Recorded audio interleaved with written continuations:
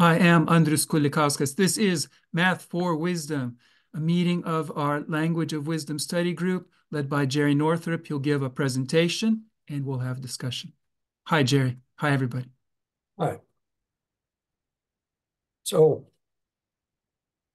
I'd like to talk a little bit about how I view Math for Wisdom as a whole and what we're trying to do, and to do this from the perspective of um, an environmental scientist, somebody who's done a lot of work with ecotechnology and natural systems. And what I have come to conclude is that there is I use the word symmetry. Andreas thinks that should be restricted to within a system. But since I view the universe as a conscious system overall, I sometimes use it in that kind of sense. But Maybe just to jump in with it, to interrupt sure. you, the word I use, which may be more common, is isomorphic. That would be the word. So like in math, and so it means the same form. So you have a homomorphism in one direction, like a mapping in one direction. You have a mapping translating back. If you have them in both directions, you have this like perfect translation, really, of Mhm. form. So it's a translation of form, isomorphism. But I interrupt. Okay. No, so I'll try and use that as a term for it then. But if I look at Math for Wisdom as an ecosystem, um, as an entity that has conscious entities in it, and it functions uh, with language, and it functions in a variety of environments, and it can respond to change, and it's a way of perpetuating itself. So I look at what we're doing in Math for Wisdom, and we have players, we have individuals who participate. Um, they all have, some of us have idea systems. We all have ideas and we all use language. Some of us have more or less formalized idea systems. Um, some of us have lots of ideas, and we talk and communicate with these. And all of this, from again, the ecosystem perspective, goes back to a language that we all have in one way or another, which is DNA. And that each of us as an individual has DNA and consequences of that. And I view DNA as probably the most interesting language or code that you can find in the natural world. And that everything that we view as living basically has DNA. You've got some viral exceptions, depending on whether you view viruses as alive or not.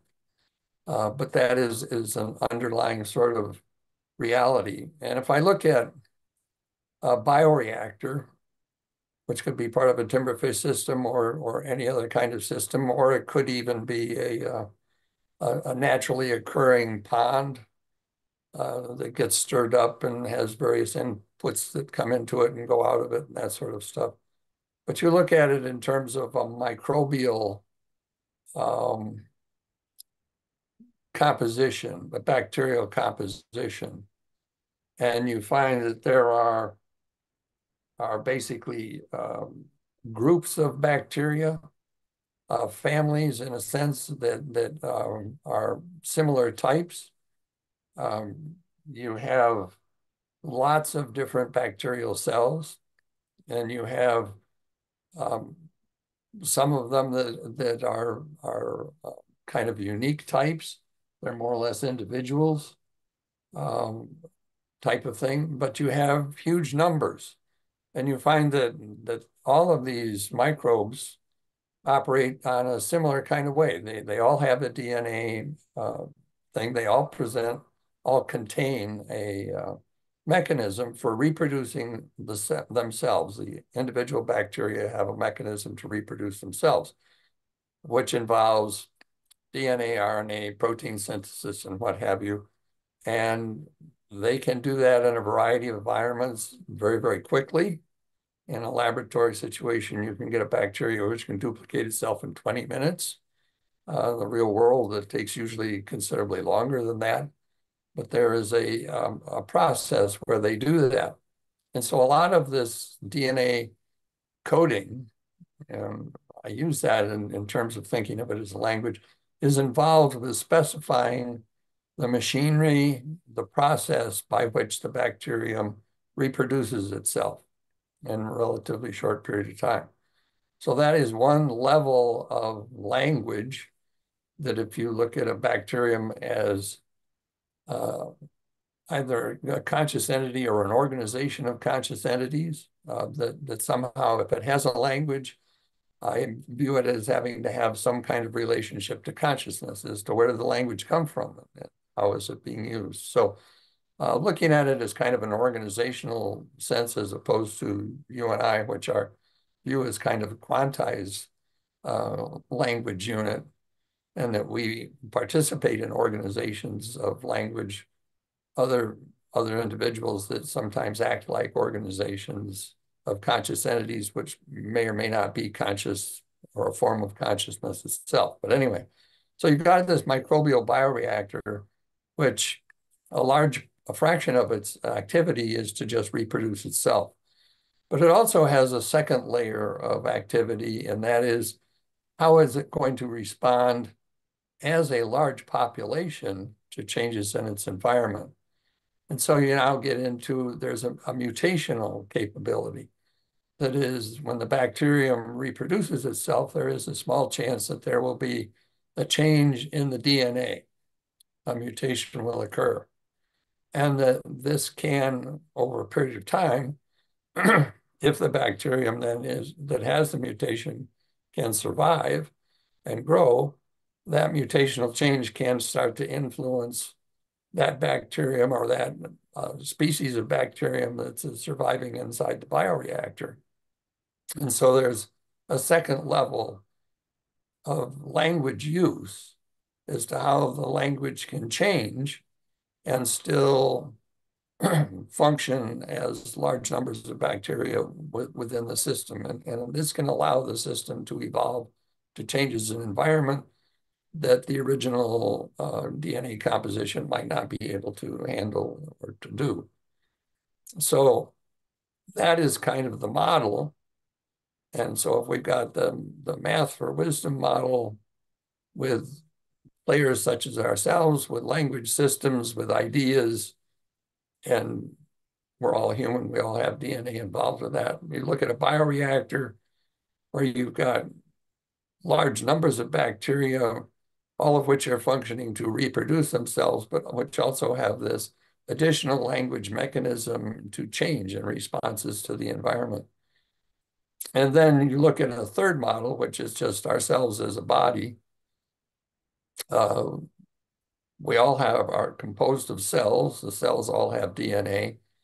And you can look at this as a cellular assembly. So you've got human cells, and then you've got microbial cells. And it turns out that 90% of the human body is microbial, bacterial. It lives in your gut. Bacteria are much smaller generally than human cells. So while it's 90% of the cell count, it's only about 2 to 3% of the body weight. It's involved with bacteria. But anyway, so we carry a bioreactor around with us. But we also have an additional level of organization that the cells do, which is to generate a neurological system. And so a nerve cell is composed of DNA. It has that, and it has all the operational functions that the DNA normally does to generate new cells or to repair itself or to serve as how you define the function of the cell. But it also generates this interaction of nerve cells, which seems to have an additional language. And this neurological function sort of is like the mutational function in the bioreactor. in that it allows the organism, us, to adapt genetically to changes in environment and behavior or what have you that is sort of analogous to what the microbial system does with mutation. Now, the microbial system responds mutationally very rapidly. Mutation as a vehicle for change of our bodies is very, very slow and is not terribly significant. But the neurological functioning can be quite fast.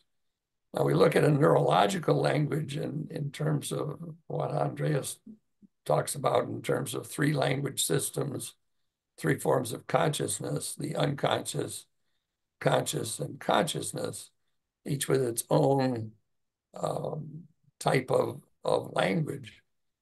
And you say, now, how does this kind of interrelate, or is it relevant to these three models, the Math for Wisdom model, the bioreactor model, and our human body model?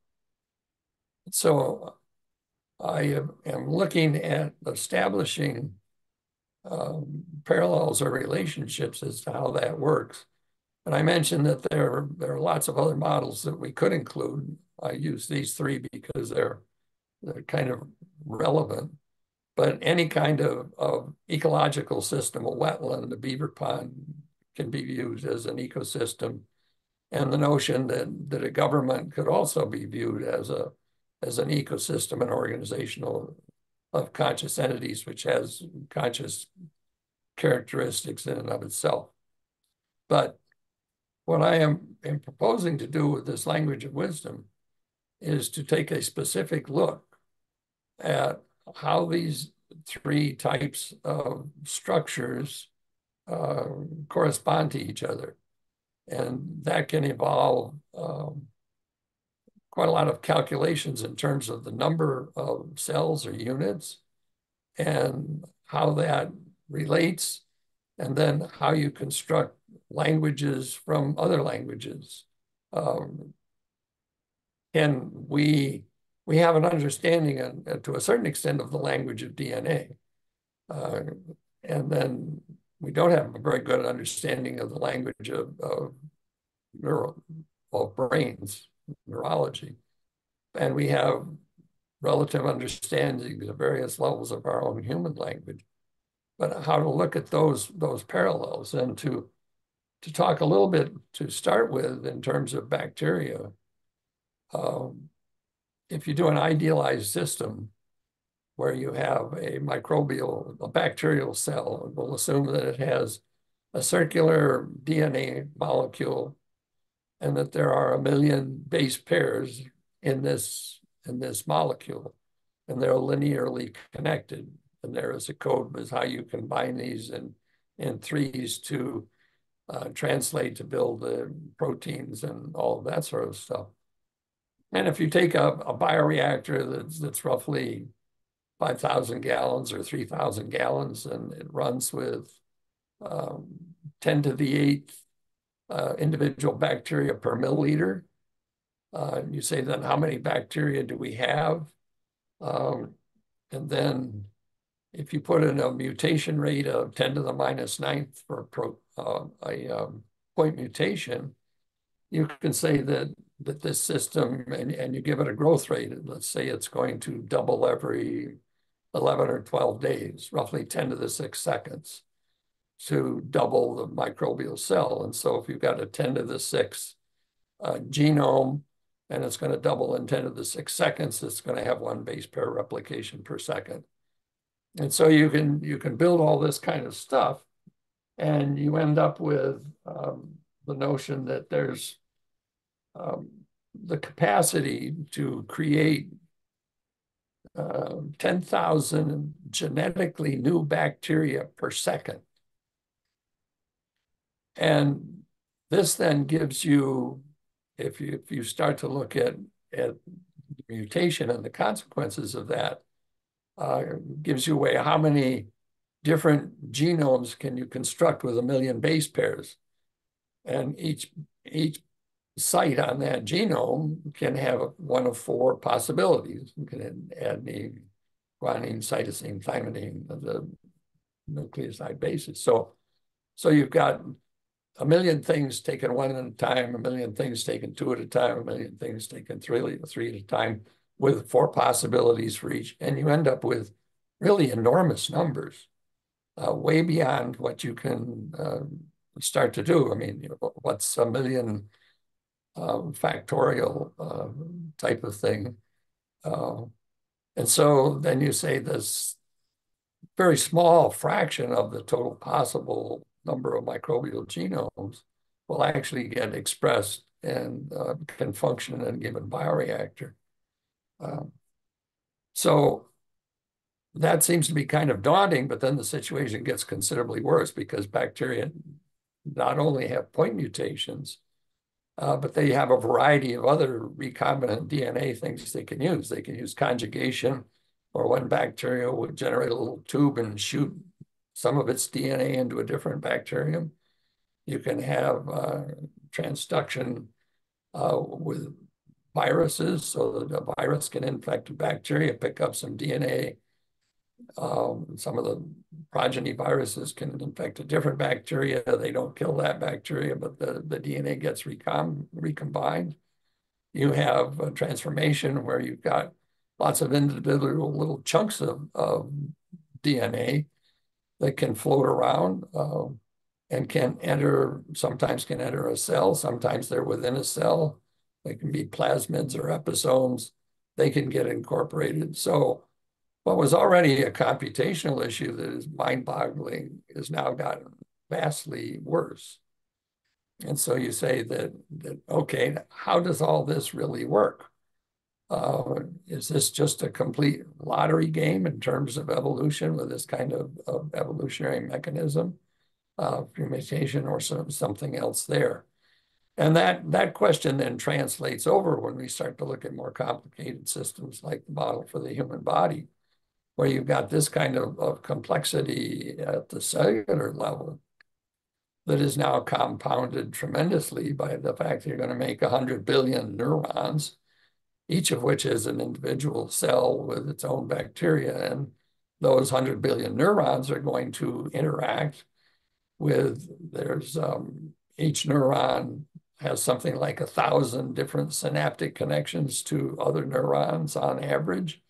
And you've got a number of common neurotransmitter substances that can go back and forth, and agonists and antagonists with how that functions in the microbial or in the molecular soup that's our bodies and what have you. So again, you've got this notion of tremendous numerical indeterminacy, and yet you've got functioning systems here which really work. And then we come to math for wisdom, which is a much more simplified system in a certain sense, but it has real parallels. So if we are analogous to bacteria or families of bacteria or species of bacteria, and we have ideas, and the ideas could be looked as an individual cell. So the ideas get combined in a recombinant DNA type of way. And so that if some of us come into math for wisdom with a language system, which has a lot of ideas that are connected together, and then others of us have a partial language system or a lot of ideas, and we function on an interactive operational basis to perpetuate the entity of math for wisdom and how it is moving forward. And the notion is that how all of these ideas can interact with each other, kind of like the way chunks of DNA can interact in a recombinant manner in a microbial bioreactor and whatever's going on in a neurological kind of system. So where all this comes from is again, where's the math? And how do we deal with this kind of thing with math? And the basic approach of saying, well, let's just look at all the possibilities, the stochastic kind of thing, which is the basis of almost all the AI stuff that is really being done. And that doesn't seem to really make sense. It seems like there's something else in play. And this comes back to the experience I have in terms of, one, watching my wife, who was an artist, who was a very non-mathematical person, and who just knows. And she can tell by touching a lamp whether it's brass or bronze, and incredible senses of color and mesh and fitness without having to measure. And then also the notion of when you work with a big microbial system, a bioreactor of some sort, you get a real sense of interaction and communication with it in terms of how are you going to manage that, given this incredible capability that it has to respond. And how do you interact with that to kind of work with that? And this comes back to the notion of something else at play, some kind of an aesthetic awareness or intuition that we have. It comes back to the art. It comes back to a sense of fitness. Can you describe this in terms of maximum entropy? Can you describe it in terms of minimum free energy? The whole notion of active inference and the tie-in to art as to how we really function, and how do we make sense of this in the observations that I look out at a lot of natural systems, and I don't see the math. I mean, there are birds that can really sing, and they have ratios of tunes, or ratios of sounds that are really aesthetic and pleasing and that sort of stuff. But I don't see the computation that's being done. I see the results, this incredible adaptability and interaction, holistic type of thing to maintain the stability and viability of a system going on. And so it comes back then to, how does this get put together?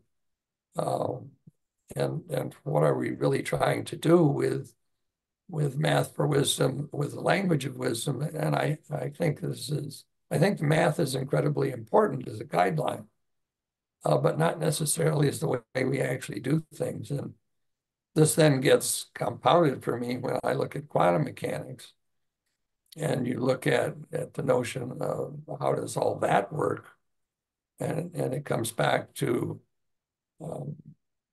what kind of math we have, and my fascination with quaternions and the whole notion of what is a negative number, what is -1, what is 0, at a foundational level from a language perspective, and how does this get into our electrons and protons conscious, which I resisted for a long time, and then earlier this past year, early 2023, finally bit the bullet and said, let's assume that they are conscious, and that the language that quantum mechanics uses, all these transitory particles that exist for very short half-lives, are part of the language.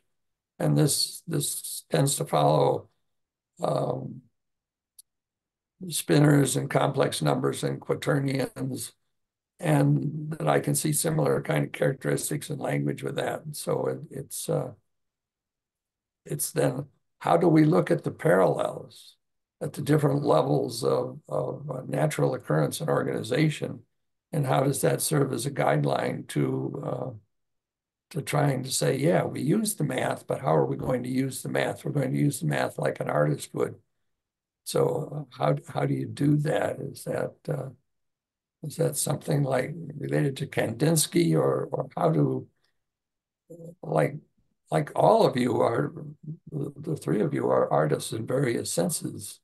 I mean, Kirby plays around with all this Bucky Fuller stuff, and that really is an art form. And I know, Andrius and Daniel have, I think, a lot more mathematical capability than I do.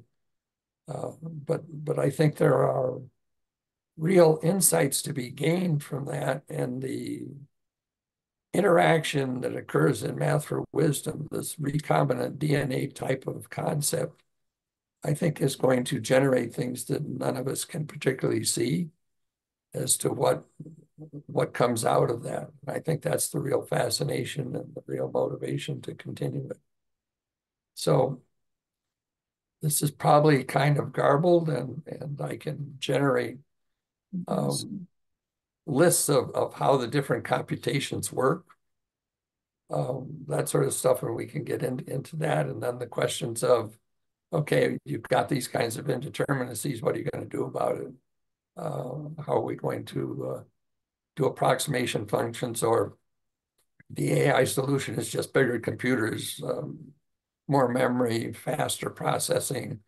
We'll beat it to death with that, which I don't think is going to work. I think it's going to hit a limit and then have to go to something. And I think that's what Daniel is looking at with this active inference, and what Andrius is looking at in terms of category theory and bot periodicity and these kinds of things, the patterns which are there, which don't involve necessarily brute force numerical computations. So anyway, that's kind of where I am as a general position, and the kind of thing that I would like to explore more in the language of wisdom study group.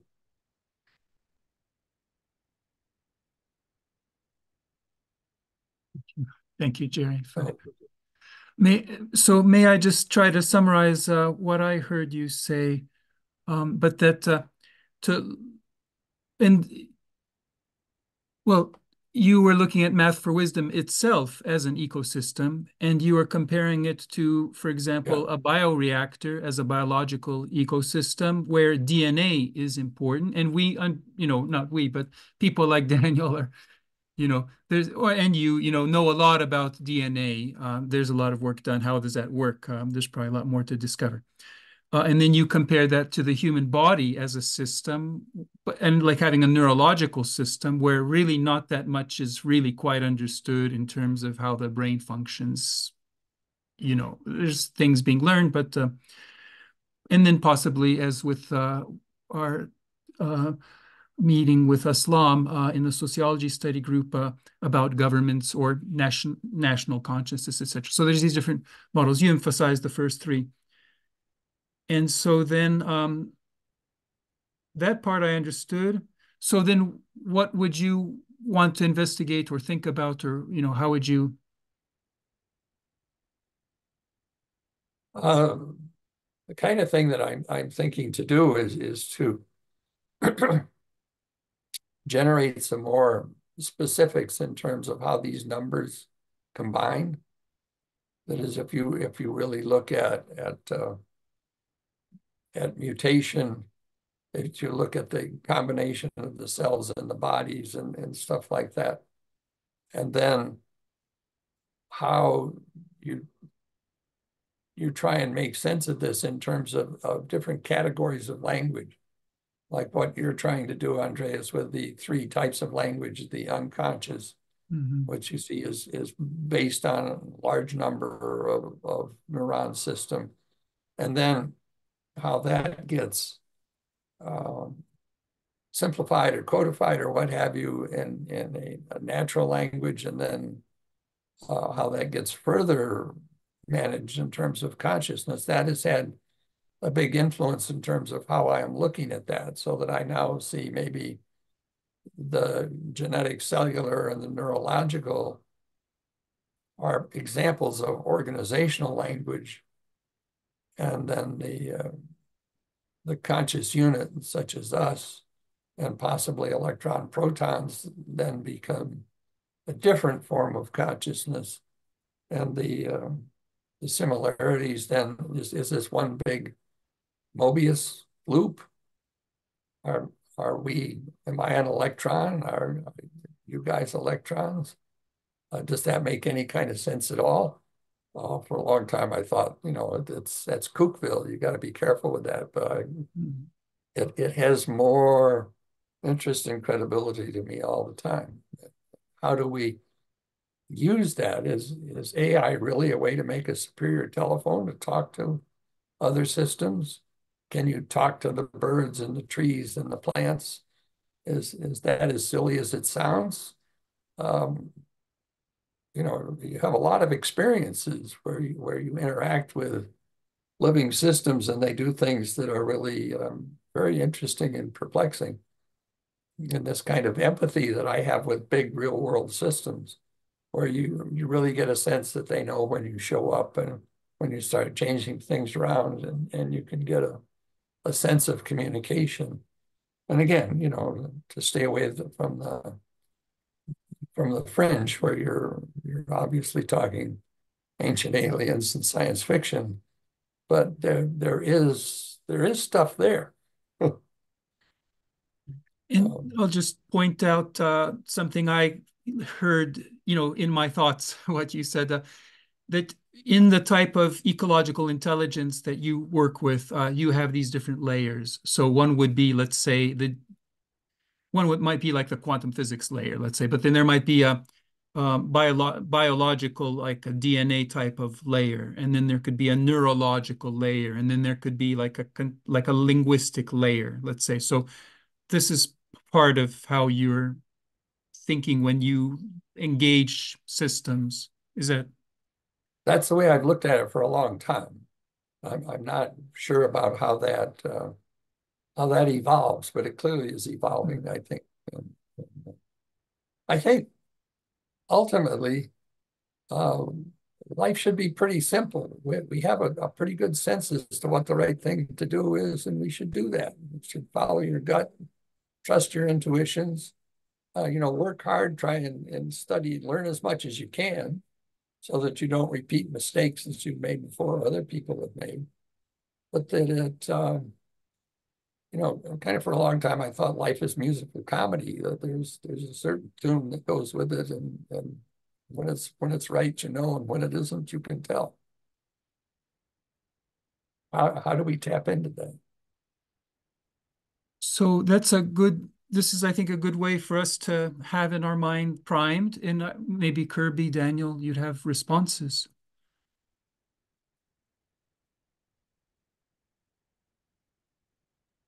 I'll I'll propose that we have a cultural way of thinking about quote math, right, that we grow up with, but in all this discussion of biology and so on, I don't see a problem.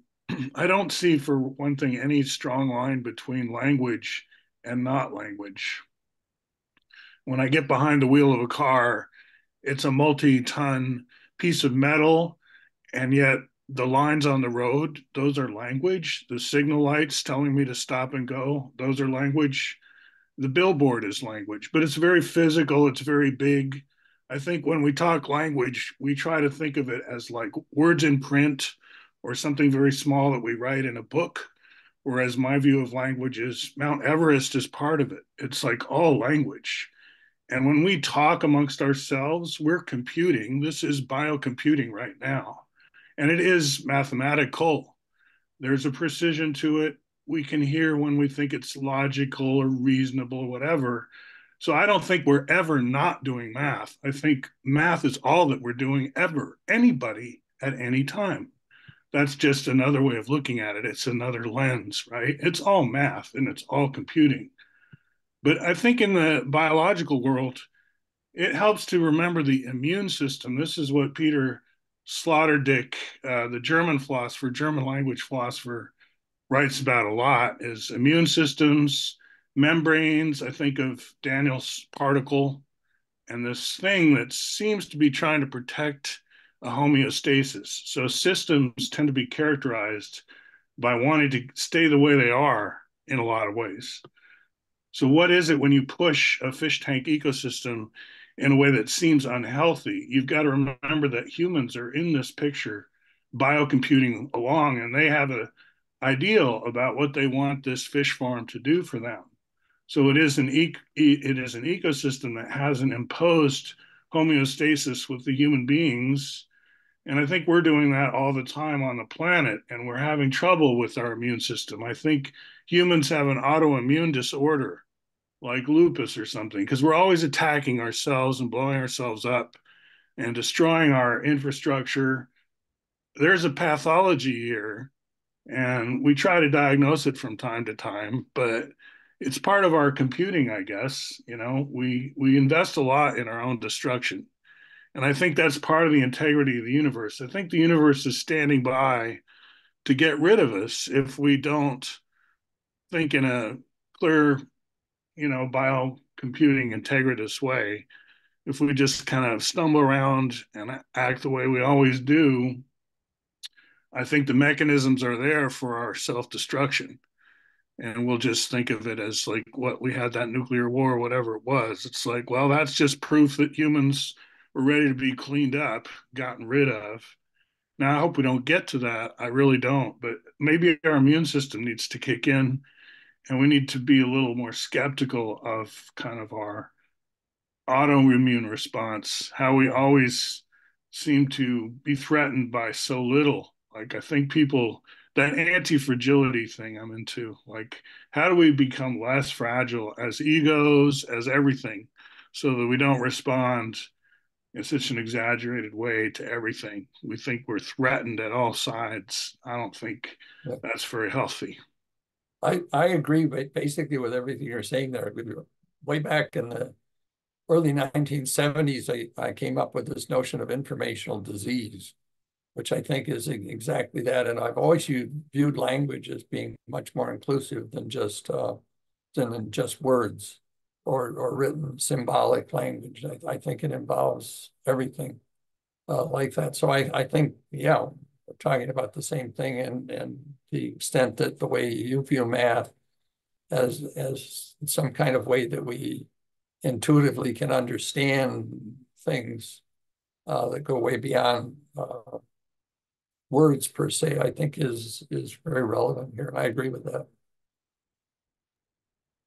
I'll just add a few short comments there. So Kirby mentioned Mount Everest, and that kind of reminded me of like the project of naturalizing language and mathematics and finding like a way to understand, yes, Mount Everest is tall relative to here, but tall is in an up, not out space.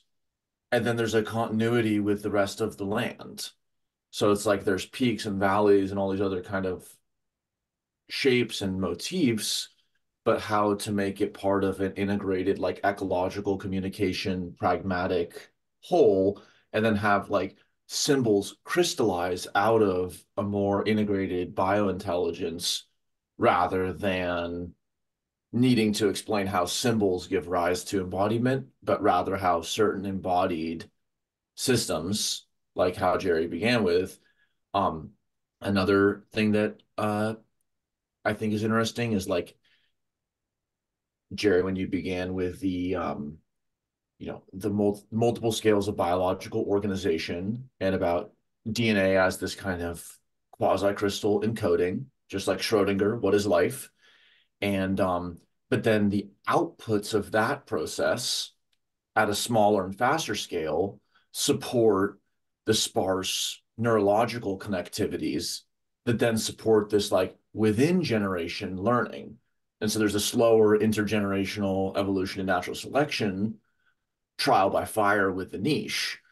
And then cognitive systems can engage in their kind of onboard emulation, counterfactual simulation, and that brings the learning process not just to trial by fire between generations, not even trial by fire within a generation, but trial by fire within the OODA loop of the thought. And then the last comment is like language words. I mean, language is a word.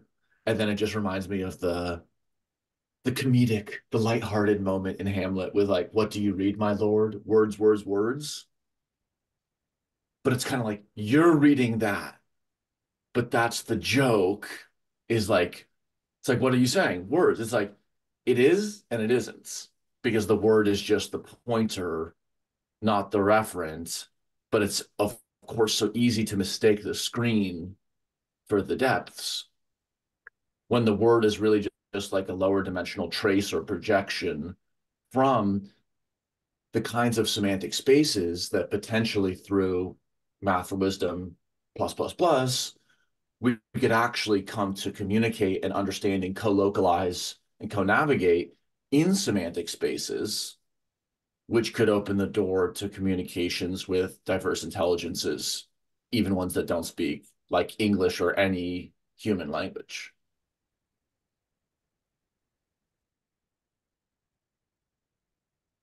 I'll jump in. Very good. Thank you, Jere and Kirby, Daniel.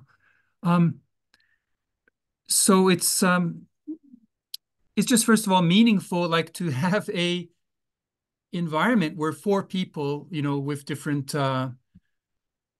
mental just pedigrees or traditions or whatever, are able to come and try to connect.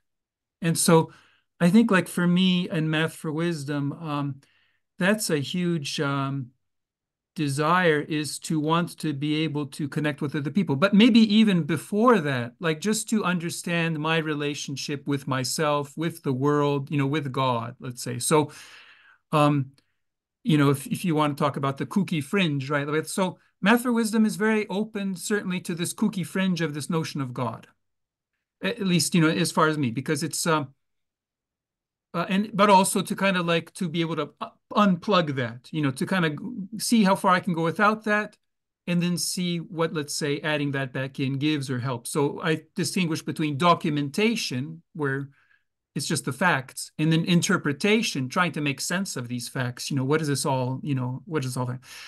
And so maybe I can say with regarding the term language, so the facts that I started with, because I was looking for, can you know anything?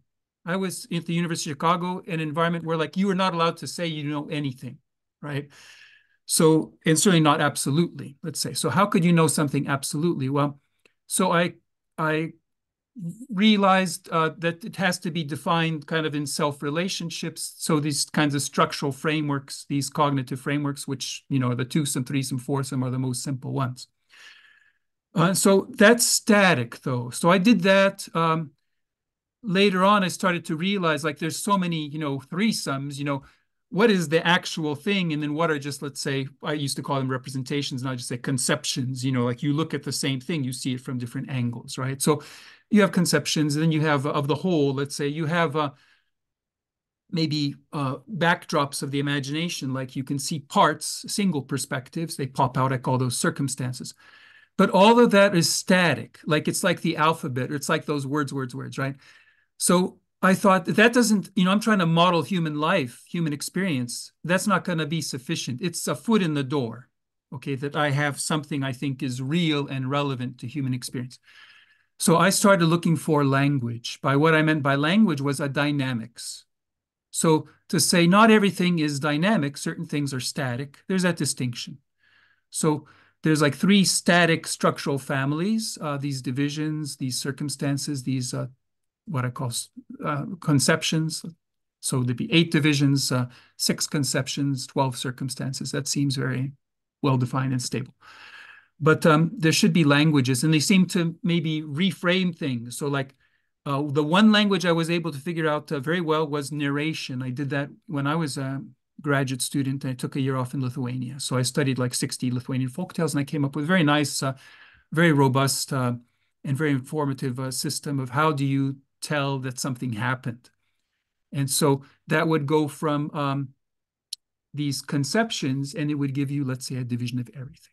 And so someday I'll be able to give a talk about that. But there were 2 languages that I couldn't figure out, make progress on. One, I kind of using all these structures, whatever, like you can kind of see, kind of like with Mendelev's periodic table of elements, you can see what's missing, right? You can see where things could fit. So the idea is that there's very nice room for 3 languages, one for how things happen, narration, one for how things can get meaning, which would be like verbalization, and one thing for how things could matter, which would be argumentation. So now, after decades, I'm trying to go back to that. So I think maybe to go back to this point of the ecosystem, for me, there's two different levels, from the practical point of having this language. One of it is to have a culture. And so to say, well, math wisdom is an ecosystem. So I immediately think so much as that culture. And then all of a sudden to have to realize there's this distinction in levels of reality. Like one is math for wisdom is us, right? Like it's just very concrete human people. But that's not what I think about math wisdom. Like math wisdom is like an intended culture. There's some kind of ideal, that I'm working towards. And if it's not about that ideal, then it's not about math for wisdom. On the other hand, like you have to look at what the feedback is from the people who are we, right? So there's that distinction. And so when I think about math for wisdom as a logic, even as an ecosystem, whether it's ideal and maybe it has its real manifestation, so I kind of turn it inside out, let's say like that. But I think about our ability to collaborate, cooperate, work together as we're trying here, right? So that's very important to have at least these modest efforts and to have them be successful. But for that collaboration, to be able to talk about, I really take to heart Kirby's letters. I've been thinking a lot like, so one distinction I'll probably write about, but is between deep and shallow. And another distinction is between thinking and interacting. So when I think of interacting with Kirby, I feel like that's the kind of interaction that's very stimulating, provoking, like with the recent letters, especially like to have come up to the type of letters you're writing now, where we're really talking about basically our worldviews and how they help or keep us from connecting. In a certain sense, that's deep. So like I had a deep conversation I'll publish with Daniel last week, but it was kind of one-sided, I was kind of pestering him, right? And he was very kind and so that's good too. But in a certain sense of like the deepness of interaction, like when he pesters me and it works both ways, the way that Kirby does, that'll be deeper in a certain sense. So, but there's also deep and shallow thinking. And so one of the things that I'm trying to maybe push back, or resist with regard to Kirby is that this idea that we're just all thinking in words, you see, maybe because I'm bilingual, maybe because all my life I was trained to resist the worlds around me, but like that's not how I look at things, right? That's not where I'm coming from. And so I was trying to say, like, what's the difference between thinking that's shallow and thinking that's deep? And somehow like thinking that's shallow, maybe I'll speak about this later, but it's somehow very superficial. It's on the veneer. It's like looking at the planet and saying that it's just the surface that matters. Let's say I'm going to make maps and I'll make different kind of maps and whatever. It's just the surface that matters as opposed to saying, well, look, it's got a center of mass. You can maybe distill it all. It's got this whole inner life we don't know anything about, the planet, right? Like, so one is in terms of thinking, maybe I'll just save more for that. But what I'm trying to say is that there is a deeper level to who we are. And so like when I listen to Kirby making distinctions, and I think I wrote that, like one is like, well, are we just doing what we always do, right? Another one is like, do we have integrity? Another one was like do we have like an immune system? So I can try to say, well, I think like that's the three minds. So there's one mind that's very good at doing what we always do. It's like on autopilot. It's the mind that knows, right? But the mind that has integrity is the mind that says, well, but maybe we don't know, like maybe we need to be able to be ready for all these things we don't know. And then the more advanced evolution-wise you are, the more you invest in your integrity, saying, I want to be ready for anything. And then what maybe this is immune system is perhaps is this ability to relate the integrity to what's knowing, to kind of check on that. So if we could find ways to kind of hear each other on a deep level and then connect on that type of deep level, and maybe just to conclude, like I've been thinking a lot about the big picture, with Wondrous Wisdom, like how does it all, what seems to be the big picture is you have like 4 sciences, let's say, and it starts with God, and then God goes beyond himself into I, and then to you, and then to other, and all kind of like unfolds. And so you get the space where a human being could exist, let's say, like a 3 cycle, let's say.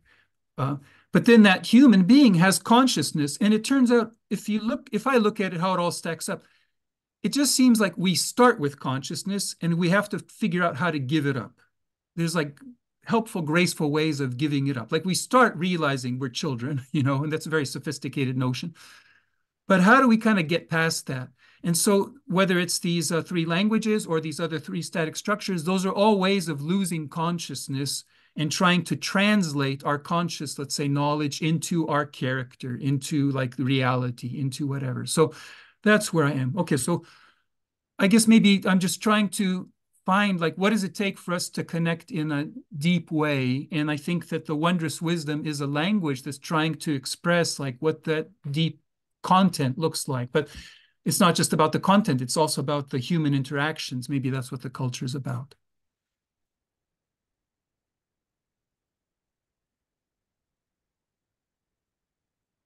Also, in years of biology, that tension between like the actually ideal, the ideal of the actual, the non-symbolic arising of the symbolic arising of the non-symbolic, like biology and math, formal and informal, not even getting into the science and art per se, but that's totally concordant as well.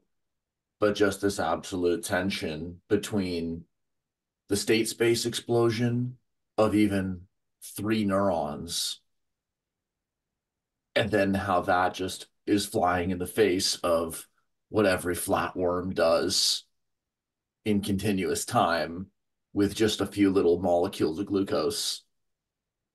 And it's like, are we even on the right track with combinatoric state spaces? Or can we categorify and find some way that actually what appears to be a large state space from the inside can be held in a very small or a very graspable container that would prevent getting lost, like, not seeing the forest for the trees? Well, and when if I've been writing up, and this is again like I'm very much affected by our interests. So like Jere's interest and our kind of like thinking, and I think maybe because Jere constructs a language, that's one reason why we think very similar. Because I also construct my own language. I have a private language. So then when you have your own private language or you're constructing artificial languages, you really see a different way of looking at language. But with regard to what you were saying, Daniel, if you look at the vocabulary I made for Wondrous Wisdom, it's probably like 1,000 terms I need to explain. There's no math there.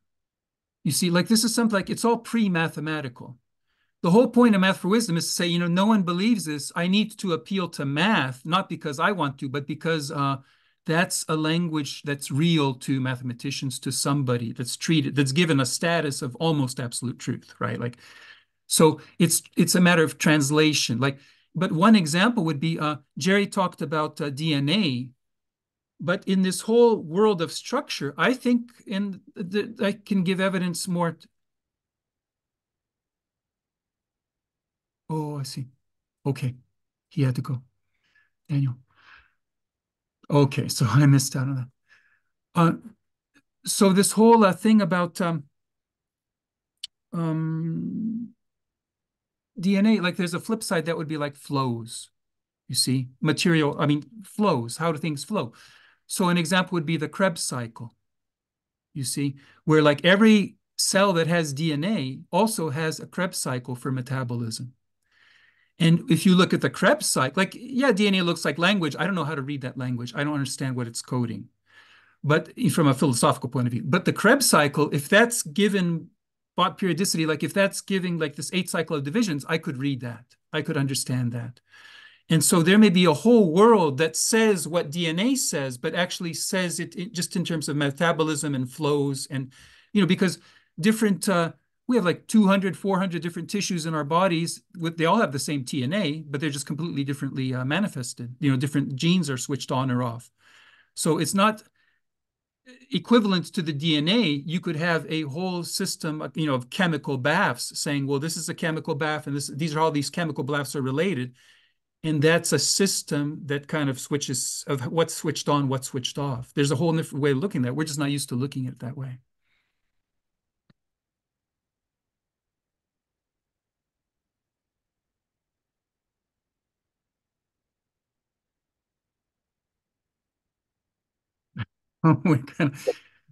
Daniel, it was good that we Dan got to be with Daniel, but he had to leave, had unfortunately. to leave, yeah.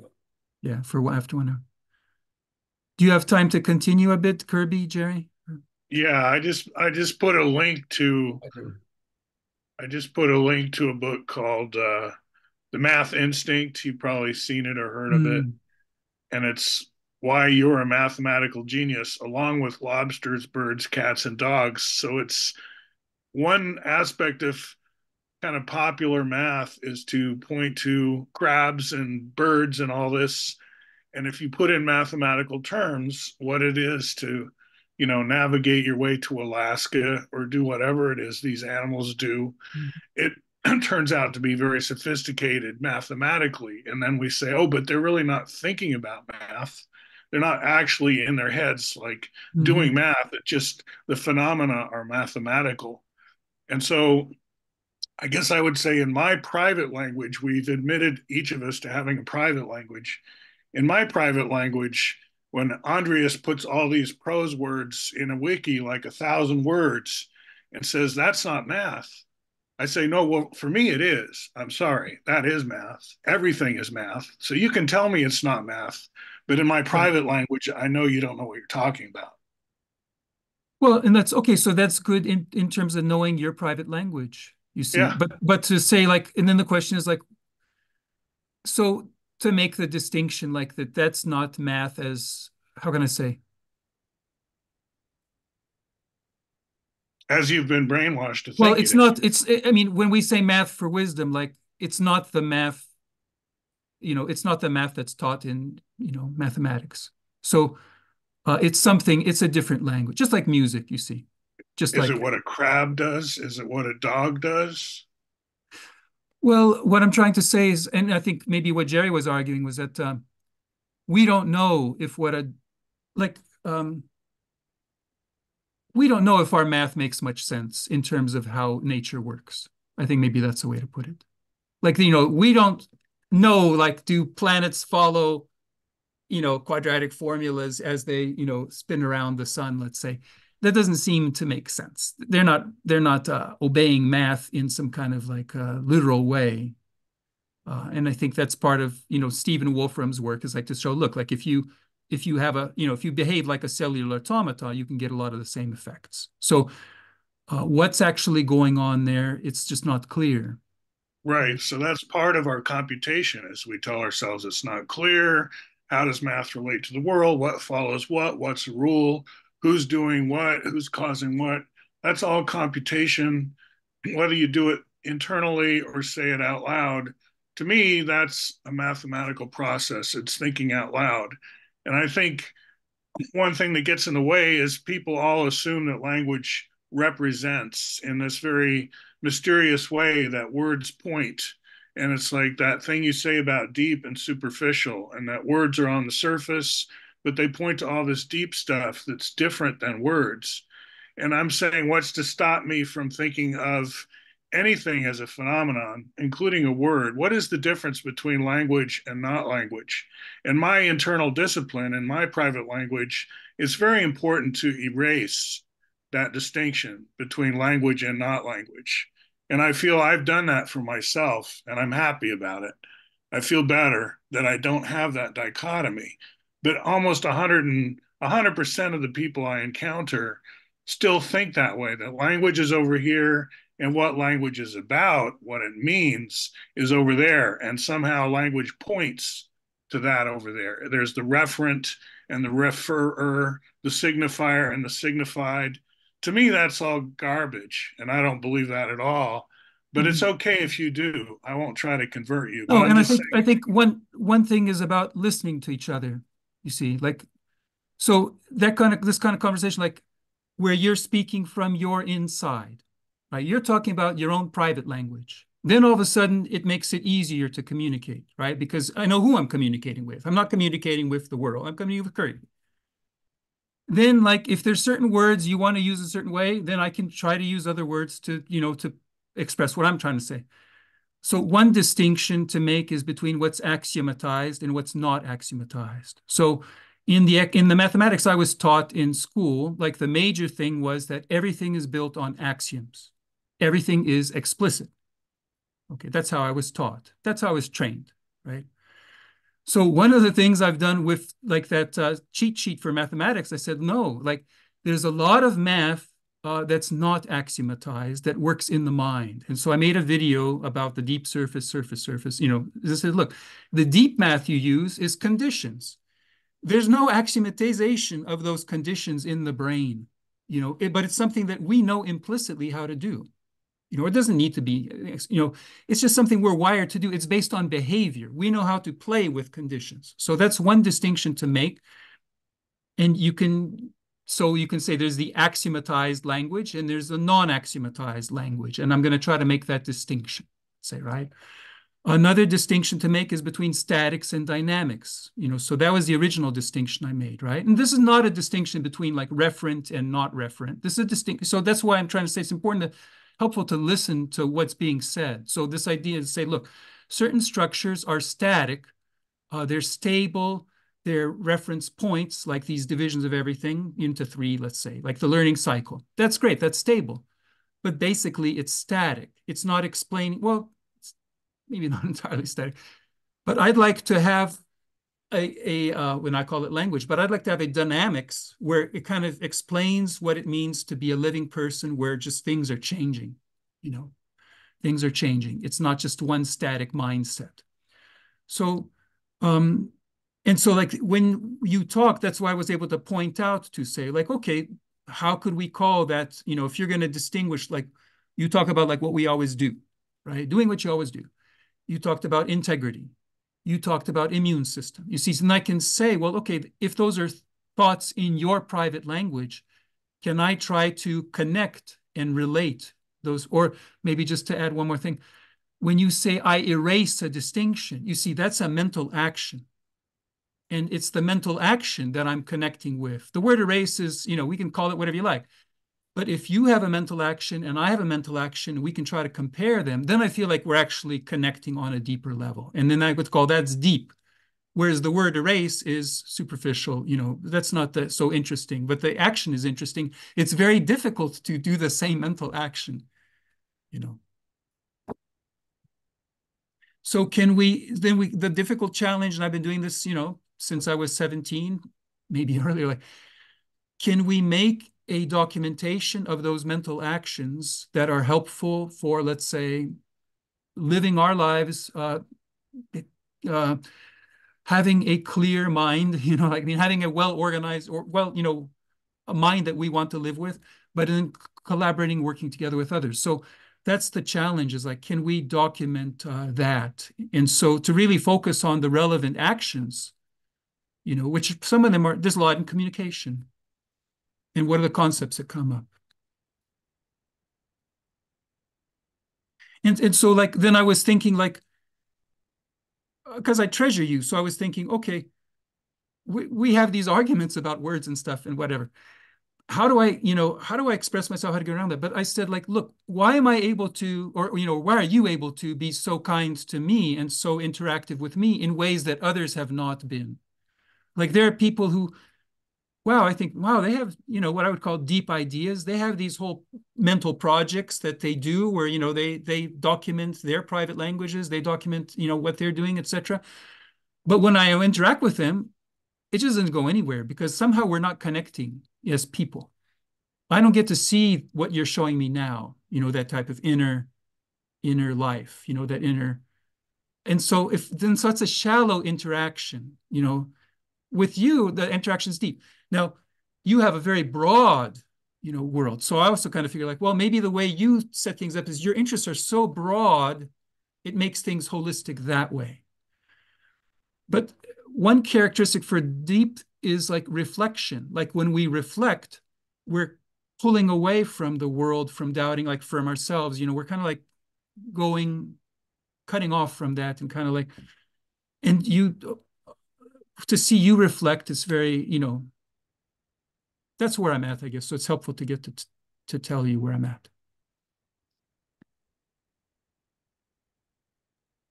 I think what helps to understand me is, as an undergrad, I did really commit to trying to understand Wittgenstein, the philosopher, and he's universally, especially his later philosophy, considered difficult because what he's trying to induce in the reader are sort of gestalt shifts, like you call them mental actions, where you see things differently, and yet nothing's changed really.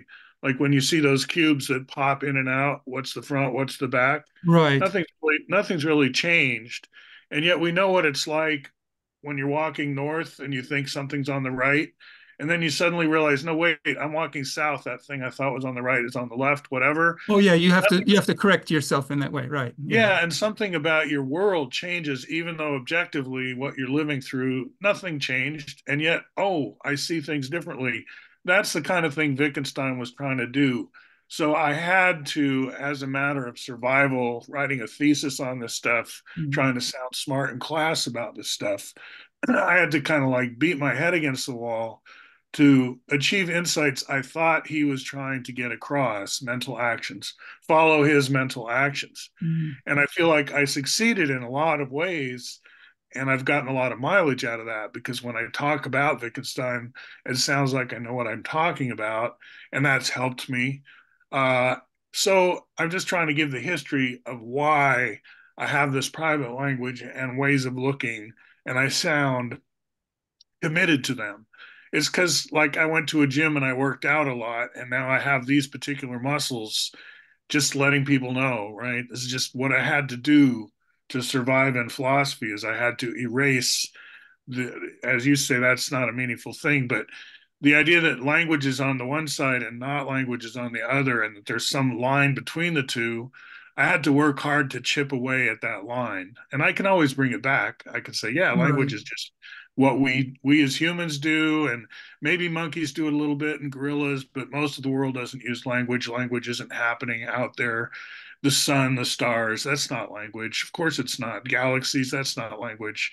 But then my mental exercises, oh, what if they are? The sun is as much Right. language as driving a car, as much as thinking a thought. It's all language. And that's helpful to me. I've gotten somewhere with that. So I'm just letting you know No, that's and part of worldview. and that whole program, let's say, I don't know how to call it, but I've wrestled with that or just accepted that also. I think I can be sympathetic to that. Like, so it starts with semiotics, right? Or like even like you say, zoosemiotics, right? So, but just semiotics in general to say, well, we have this language of science. In automata theory, there's a notion of, they call it language, so received. And so someone like Chomsky, he plays with this automata hierarchy. There's a Chomsky hierarchy, but then you can have John Harland, our friend, he's very knowledgeable about Shannon's information theory, which is the whole communication theory, like how do you send things? Well, they also talk about languages, you see. It gets kind of far removed. And so then when you talk about physics, so a lot of like the notions of entropy, et cetera, are also hooked into this whole Shannon, information type of entropy. So at that point, like, well, language, it could be protons and electrons are participating in language, or like I'm going to be studying random matrices. And so those are used, to model this type of communication. So there really isn't any sharp line, but the idea of a dynamical, the distinction between dynamics and statics, so we choose our words, so to speak. So when I had to say my model is static, I need something dynamic, right? Something that changed. I needed shifts, et cetera. So, and that's, but it's exciting, like, to get to connect on that level, like where you said Gestalt shift is kind of like what I talk about mental shift. So like what I'm trying to say is, look, there's cases where like if you have opposites coexist, like with free will, it's a very easy shift over to say, oh, there's no free will. I broke that base. It's there's no way back.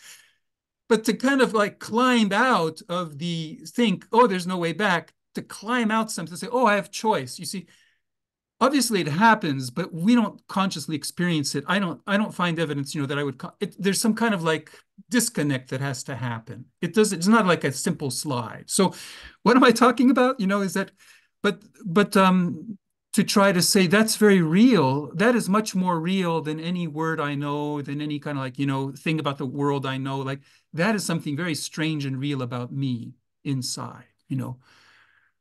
So that's what I'm trying to say.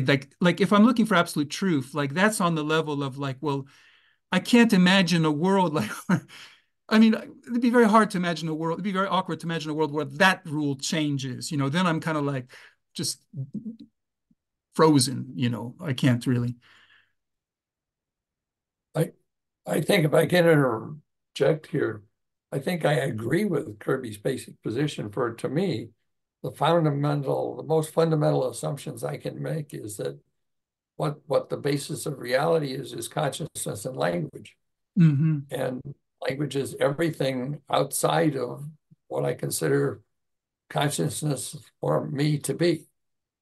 So in a certain sense, I think that erases that distinction that Kirby's talking about, what is language and what is not language. And then this gets to Andreas's point, because he starts with everything and then makes a distinction. And whether it's everything or God, and how you make the initial distinction from there and then build structure that goes beyond that. And what's interesting is that his symbolic structure was very similar to my symbolic structure. So Yeah. where does this really mesh? Are we all saying the same thing in different ways? So I think a lot, something achieved today, in terms of, I can go longer. I don't know if you have time or not, but I think one thing to try to add to this is, well, first, just to my appreciation, like especially to Kirby, like that I get to interact with you in terms of how I feel, and like how to keep improving, deepening our interactions. But how can we build on this type of connection, like investigate, like what kind of investigations can it take us further, into times like it's almost like we're on different sides of a Grand Canyon and we managed to throw a tiny little piece of wire across, right? And can we use that to uh, thread over a stronger, let's say, string, let's say, right? And just keep going until we can build a bridge over the Grand Canyon. So that's the question, like, what could we investigate or do in order to connect on a deeper level, like even with someone like Wittgenstein could be that language.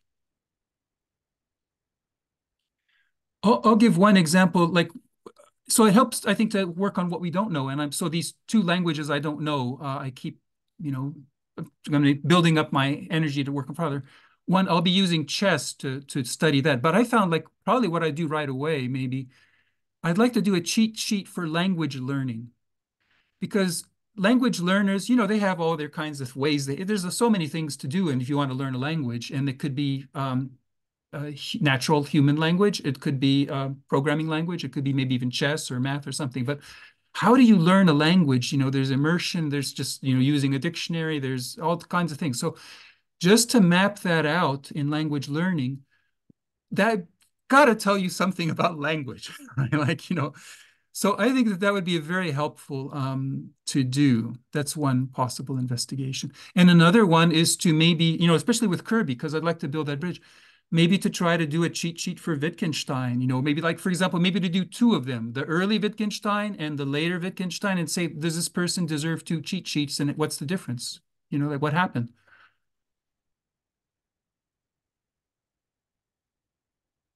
Yeah, I would say the general approach of academia is to do it that way, two cheat sheets, and talk about.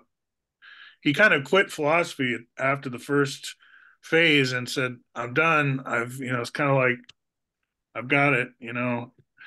There's nothing more to be said." And it sounds arrogant, but he was saying, "I said very little. It's just this is the limit of logic and rationality." And then he goes off to be a school teacher, kind of be a hermit, and then nagging things. People come and visit him. He has conversations. And finally, it's like, wait a minute. I think it's not the way I thought it was. I'm going to do it a different way. In a lot of ways, he's making the same points in the second one. And he's pointing back to the first one and saying, you see, that's the wrong way to say it, but I'm still trying to say some of what I said the first time. So he didn't completely abandon his first project. But he's a very interesting thinker. And I think through Math for Wisdom, like, okay, I'm already interested in him, but I can get interested in new people. And I have, like, that guy Andrius circulated that you're studying, I guess it was the Krebs cycle from the guy Oh, that Nick talks Lane, about, I think. Nick Lane, yeah, yeah. that guy. I mean, wow, cool, interesting talker, and I've listened to a lot of him since, and I find that useful. Your interviews here with the Udu, I can't say it, Urudu, Jere's Ododu. language. Hold Yeah, on. and Hold on. his stuff is really interesting, and I wouldn't know about it if it wasn't for you. So, in a way, Math for Wisdom is helping just by connecting me to a broader range of thinkers, and that's good. That's useful, and so keep it up.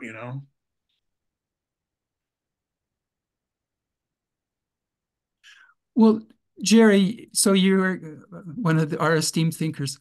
What, so how do we, you also, you offered an investigation like angle, like to say, well, let's think of mathwism as an ecosystem. Let's say, let's compare it with other ecosystems. But whether in that or in other ways, like how would you proceed with investigations? Um, I think the track, I'm very much oriented in actually getting something done. Mm-hmm. And I think the track that is really interesting for me is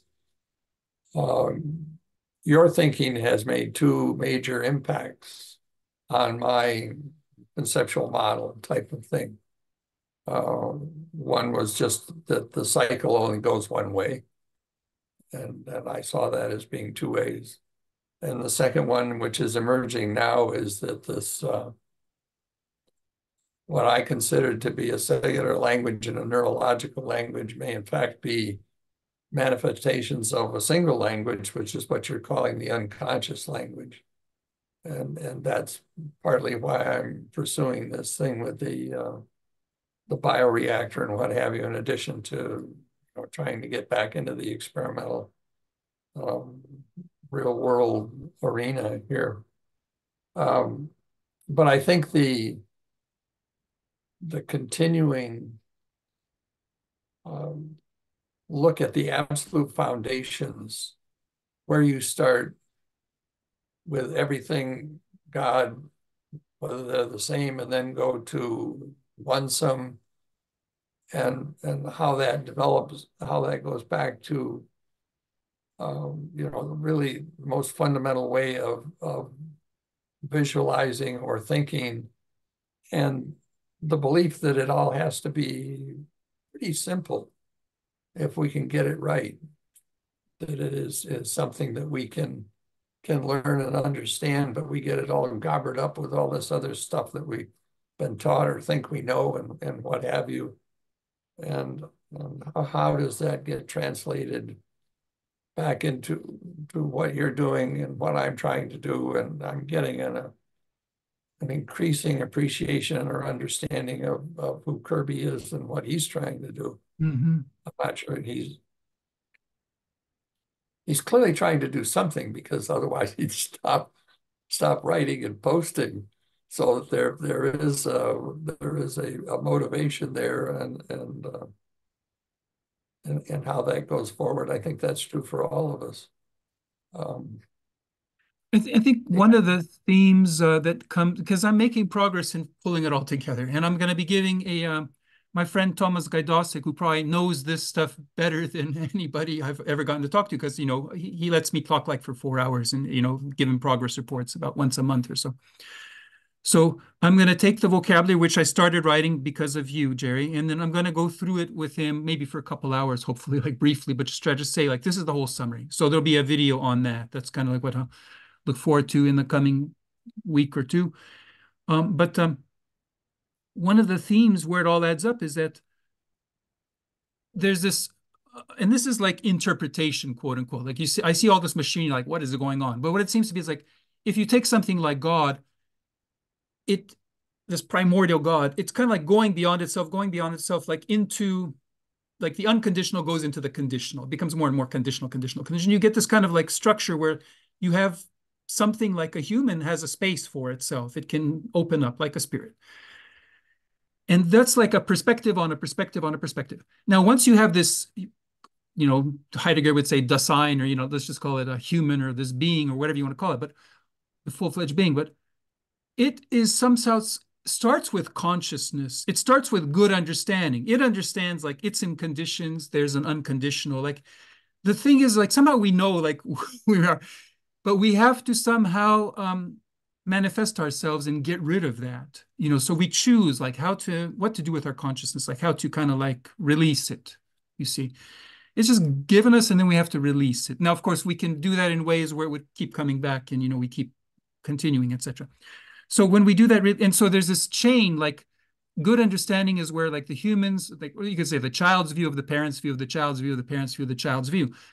And it turns out like you start there and then you peel everything away. You peel everything away. And that's what language is doing. It's kind of helping you to peel that off, peel that off. And you already have 4 levels. So now, because the level's already given, there's like 6 pairs where you can be making progress heading back. So you have these like 6 ways of heading back.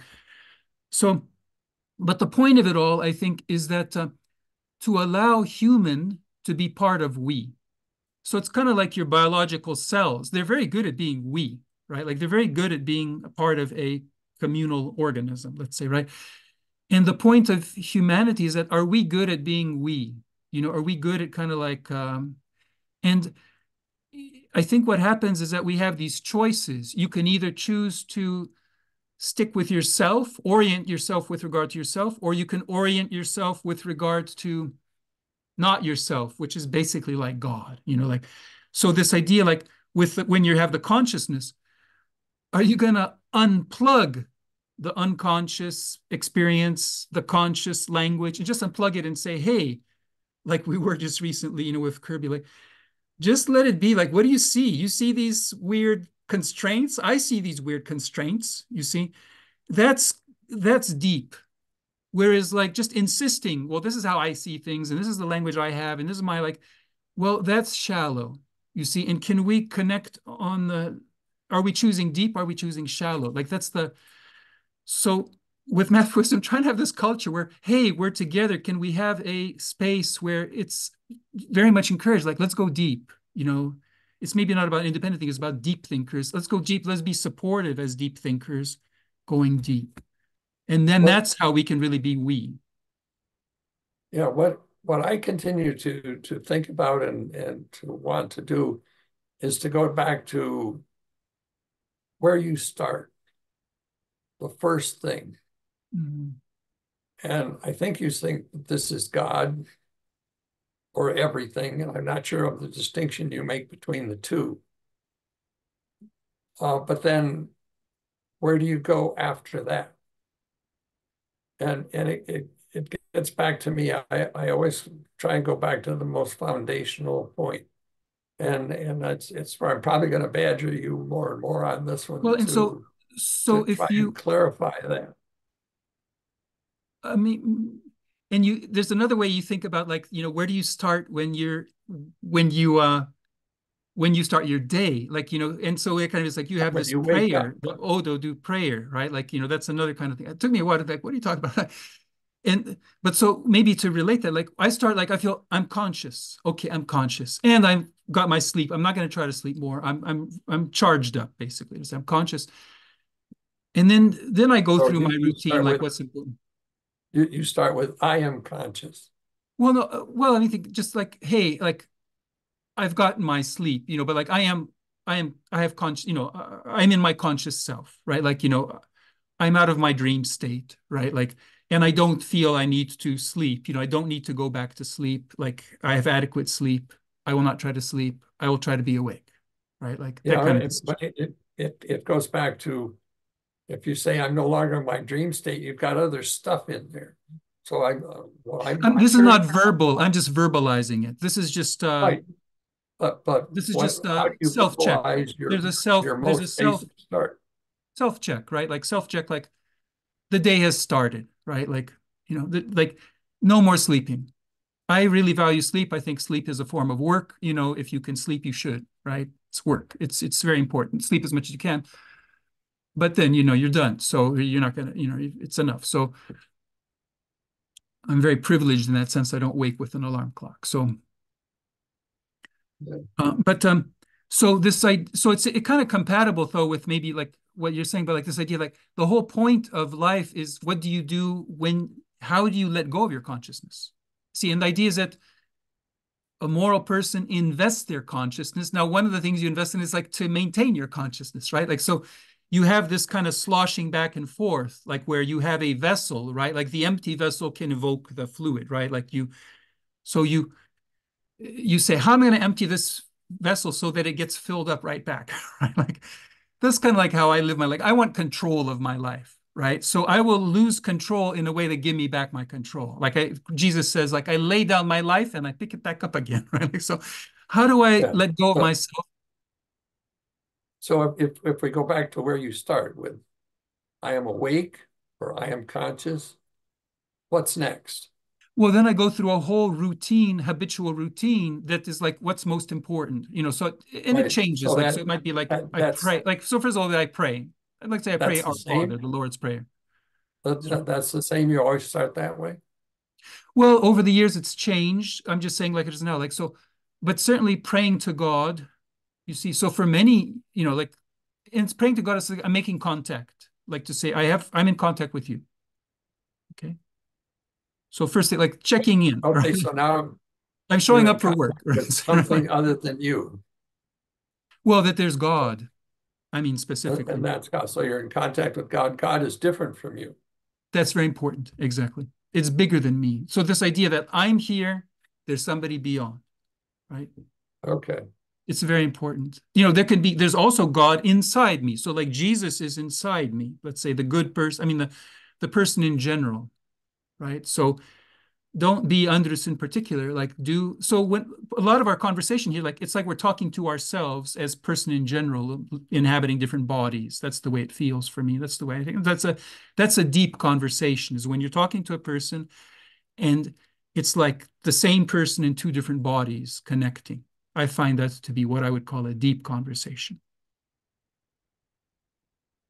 And I experience that with both of you, with Daniel, like more, quite often, regularly, basically. Like that's what I'm seeking, right? Like, That's actually when I wrote my thesis on Wittgenstein, which I don't know if it ever got archived. The digital archives at Princeton, I think, picks up right after me.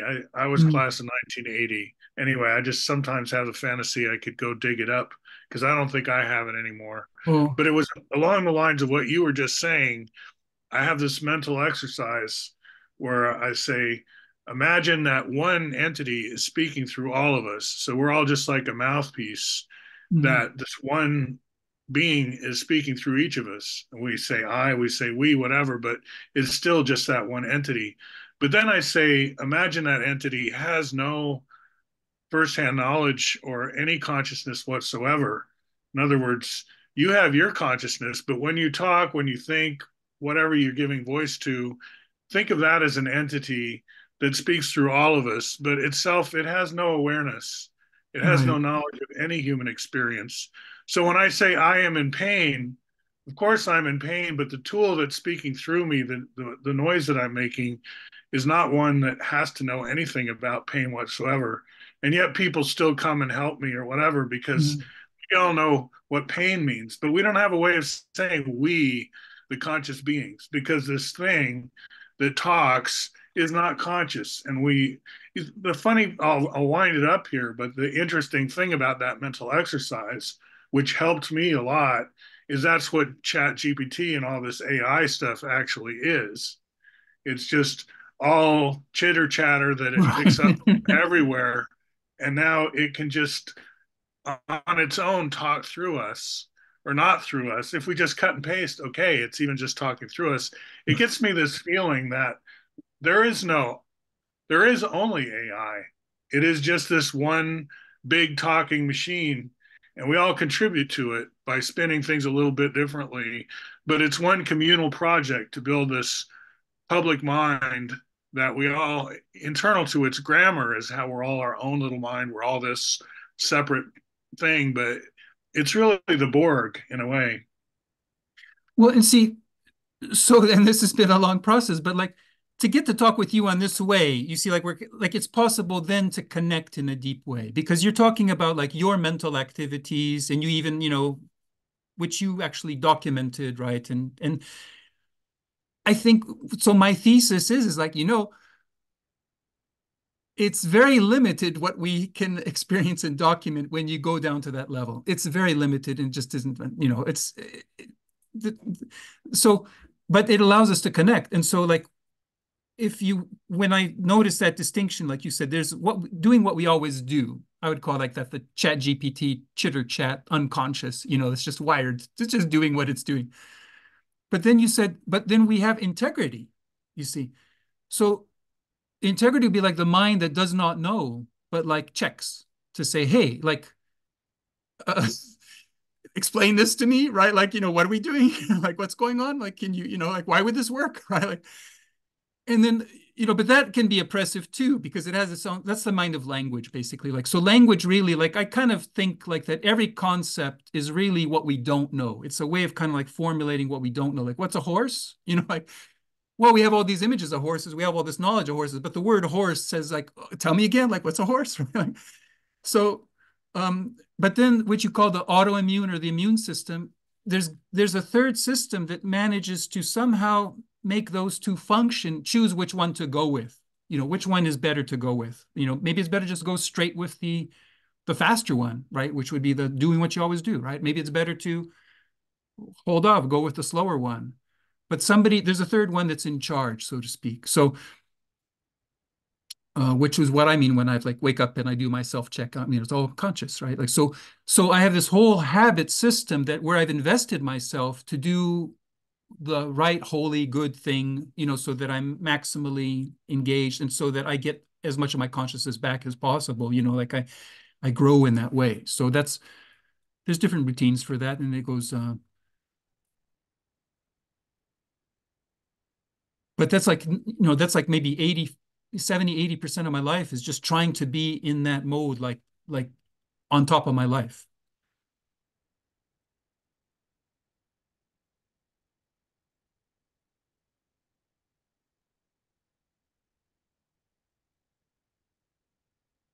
Really interesting. I continue to have this fascination and interest with this, the start. I just remembered your question about everything in God. Just very briefly, like, two differences. But see, like in my cheat sheet, of life, like, so there's like the unconscious, there's the conscious, so to speak, right? Like there's two different ways to think about it. So, I mean, there's a dialogue between these two. We have like, before you have a system, you have these two different things that are maybe going to communicate by way of that system. But like God is a spirit in a certain sense, everything is a structure. Like, so everything is like, if God removes himself, you're left with everything. Okay, that's the way God creates, is that you remove. So, or structures, what's left when you just vacuum out all the spirit, you get these structures. So structures are kind of like vessels for the spirit. So like good is God in conditions. Good is a spirit. Life is the fact that God is good. Life is a spirit. Eternal life is understanding God doesn't have to be good. Life doesn't have to be fair. But that, there could be this, that the God beyond there is bigger than the God within here. Like there's this disconnect. So, but that's all spirit. But you can translate that into structure. Maybe spirit's kind of kooky, it's just weird. Like, but you can translate it into something very tangible structure by just that. So instead of God, you'll talk about everything. Instead of goodness, you'll talk about slack. Instead of life, you'll talk about anything. Anything is everything plus slack. Somehow you're able to see it from one point, anything. And the wisdom would be the ability, it's the structure like where you're able to distinguish. So instead of distinguishing life, distinguishing God and good, you're distinguishing between everything and slack, like what's from in the system and what's from beyond the system. Wisdom is able to make that distinction. So then you would go to conceptions, then you would go to the unity. So like the conceptions would be God's wishes. Let's say, God wishes for nothing, something, anything, everything. But then you unite it all, it would be love.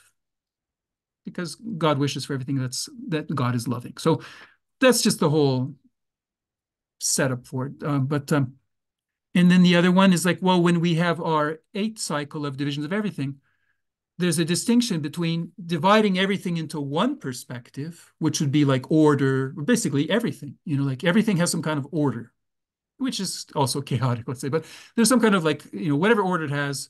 So like when Kirby says, well, it's all math, I mean, it's all language, right? Like, okay, so I don't know what you're talking about, but you're talking about the one sum. That's what I'm saying. But to say, yeah, but God doesn't need a perspective. So if, just like we have a neurological body map, we have a map of in the brain, they can find, let's say, the map of the body, and when you have a hammer and it gets drawn into the body map. Well, I would just, it's got to have a brain map. But if it did have a brain map, like, the hypothesis is that it's this 8th cycle. So there's one cycle where there's one point, there's one station on that trolley bus route where there's no perspectives. It's just like an extra little slot. And that's how we deal with God. See, God's something bigger. So I'm going to continue to come back okay. to try and get the most fundamental description of where you Okay. start that you will agree with. And I think that's But this isn't what's not because satisfactory you about this. talk about lots of different things and I got clues and stuff, but I But am maybe still I can tell you a big advance I made. So I could keep investigating. And so like I made like 30 questions in the vocabulary. So if you wrote your questions, like, so this is the questions that you have, maybe like, right. Yeah. I think it's helpful to think in terms of questions. And it's helpful because that's how the conscious thinks. So if we're thinking about it in questions, it means that then we can play the mind that investigates, which says, you got questions, you got answers, let's play with that, right? So then we're in the consciousness. So questions are a good start towards that. But I that sounds good. wanted to add to just want to say like the progress I made was, I think it's very big. When I look at the final structures, how they all come together, they're like 24-fold structures. So these sciences that kind of like God is, opening up. And then we have these 8-fold structures, and I'll be making films about that, but there's different intuitive ways. Like the 8 sum normally would collapse. But I guess what's happening is like if you deal with it from a scope, then it won't collapse. You'll get 4 different versions that are like for the needs or dealing with your, doubts, dealing with your emotions, your expectations, dealing with your will, let's say. You get these different structures. They're very practical. But the point being that as it unfolds, like in the original God's theology, it's the God's dance. And so you can look at this whole process, how God goes beyond us.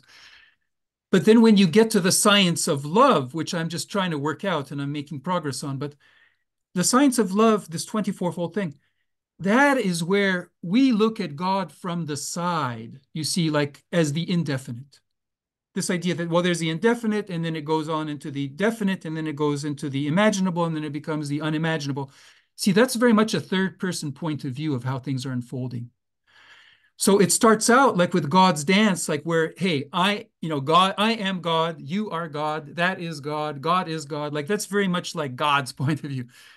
But see, as you build these 24, you have like the flow of experiences for I, you have these houses of knowledge, I call them, these cheat sheets for you. But then for other, you have the science of love, like how do we become we? How do we have unity? Then when you switch over, you have these 8-fold structures where the person is making these choices and they're participating, making the choices kind of like we talked before. Is it about me or is it about the whole, right? To say, it's not about me, it's about the whole. And so those are the kinds of things you go back and lose your consciousness. How do you give up your consciousness? So anyway, so that's what I'll talk to Thomas about. Maybe just to conclude today's session, but maybe is there any kind of investigations that we'd be interested to pursue together, let's say for synergy?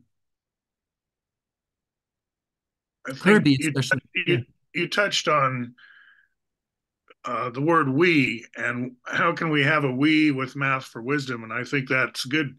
That's where we should start. When I go out there and talk about how I'm a member of this or I work with this group called Math for Wisdom, and then I would go on and say, and we do this or we do that, or what is the we that we're creating? I think that's good. And just in general, like when you say you boot up in the morning, you've got this routine. It's kind of like a computer booting up.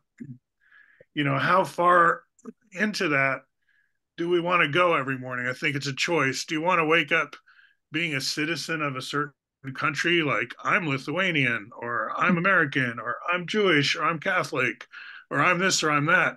We have these identities that we boot into every day. Oh, I'm back to being that Jewish guy. I'm back to being that Islamic Mhm. guy.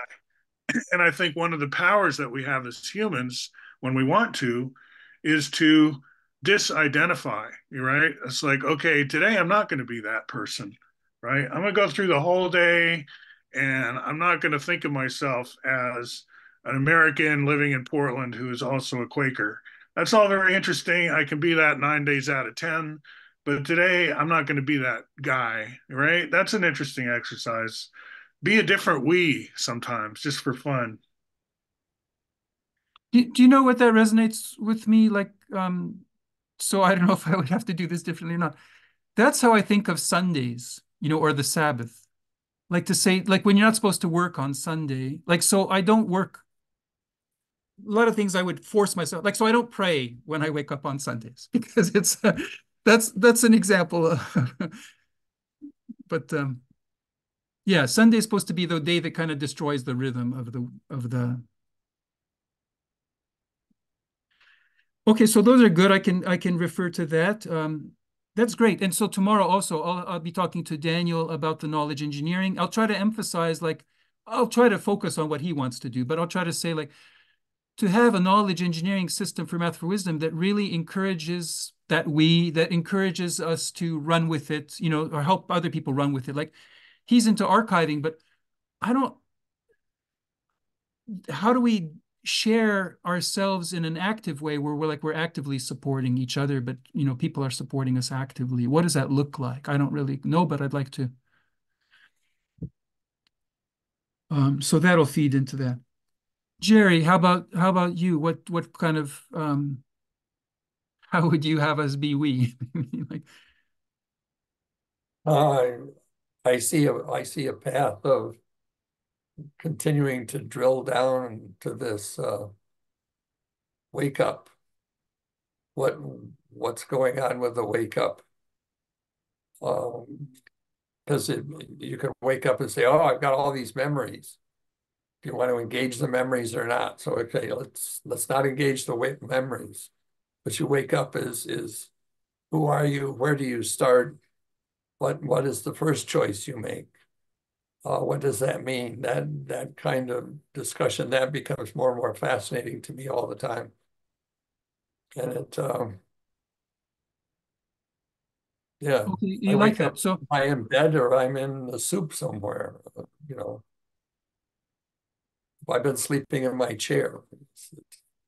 Am I outside? Are my feet wet? Do I have to pee? What do you deal with? How do you do if there's no immediate urge that's dominating you? Like, well, can I could you? breathe? So next time we'll meet. I don't know if we'll have anything for the steering committee. We'll try to, I think we have a steering committee. We have a steering committee. But so we go straight into this language of wisdom. Could you lead us again in something? I think that helps. Like for me, it's very helpful to have somebody else be in charge, at least for a bit, like in Oh terms of no, steering the I'd be ship, happy to do that. I must apologize. I've had a rough last 5 weeks. You Uh-huh. know, up to I've always had respiratory issues, but Mhm. it's always been manageable. So that changed in the end of 2019, and then I started to live in a bubble for 4 years, and that was fine. But the bubble failed here about 5 weeks ago. Mm. We picked up a virus. Lynn and I've been very careful and stuff. So and it's been, and then the respiratory coughing and that sort of stuff turned into a sore throat, and it's just I've never been sick, so it's really annoying. And it starts to get to think like, shit, am I getting to be old? And I know I can't do a lot of the stuff I used to do, and I'm good with that. But this has really been annoying. But I think I'm through this now, and I think we're both back on really working and thinking and all of that Good. good stuff. And so I expect to have a much better week. I still have to do the Timberfish LLC tax return, which is a huge pain in the ass. Mhm. But it's pretty well taken care of at this point. And there's some other stuff. there, but I'm really looking, getting back on my game, and so I will have stuff, and I will pursue this. I still think there's real interest in terms of the parallels between these three types of models. I mean, Oh, okay, the ones that you yeah, presented. what happens when the bioreactor wakes up? Does that have any meaning or something like that? You turn on the lights, or sun comes up, or what have you? Does Math for Wisdom start when we turn on our computer to see who's saying what? Um, Well, I think lots of those kinds of things. what's connecting with me, it took me a while for you to understand you have this whole mindset. But what's connecting with me is like, because now I've kind of reversed the direction. I've realized, like, it's about losing consciousness. Like, you have consciousness is not something that you build up and earn. Consciousness is a gift that you're giving, that you invest so that it comes back, frequently. So, Yeah, and so I'm wondering, like, what would that mean in other systems, maybe? Like, what does it mean for them to, that, if it's like that for that's them? really an interesting thing. That's going to sleep. So that's a comparable kind of question with waking up. It's when you start to go to sleep, Right. or when whatever it is, you're going to check out. Um, that's waking up is kind of like entering a new room, or you pick up the phone and you're talking to somebody. Those are restarts. So now the question is, what are we doing with the disconnect? I'm going to hang up the phone. I'm going to go to sleep.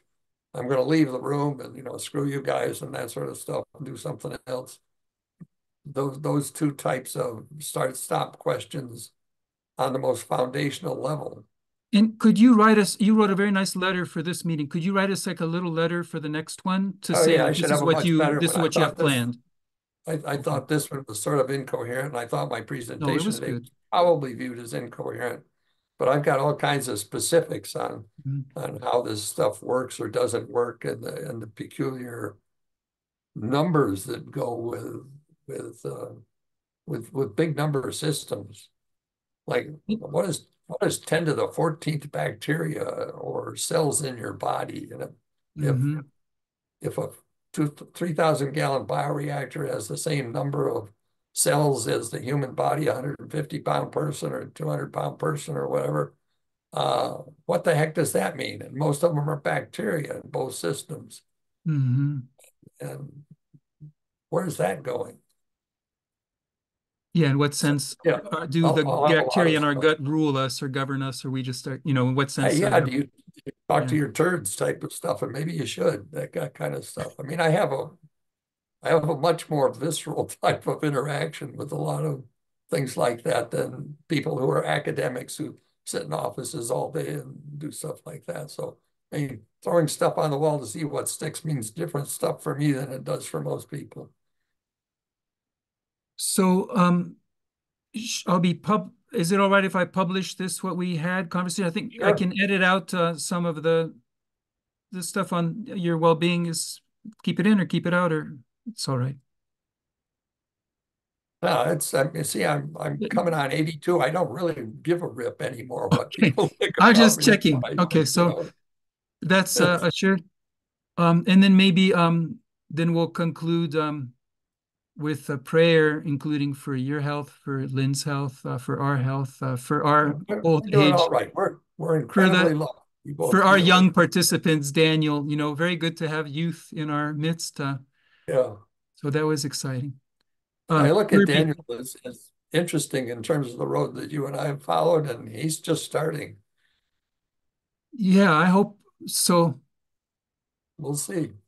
We'll see if we can connect. And I think that's another reason to have a very good we, right? Like, to have a we Yeah. that is rewarding for people to, loving and rewarding, supportive. So I'm not sure. I'm trying at least, at least I see that would be probably a good thing. Kirby, would you conclude us with a prayer? Um, well, echoing your sentiments, I wish health to ourselves and to the world. Healing is the key, and may God bless our journey. Thank you for watching this video.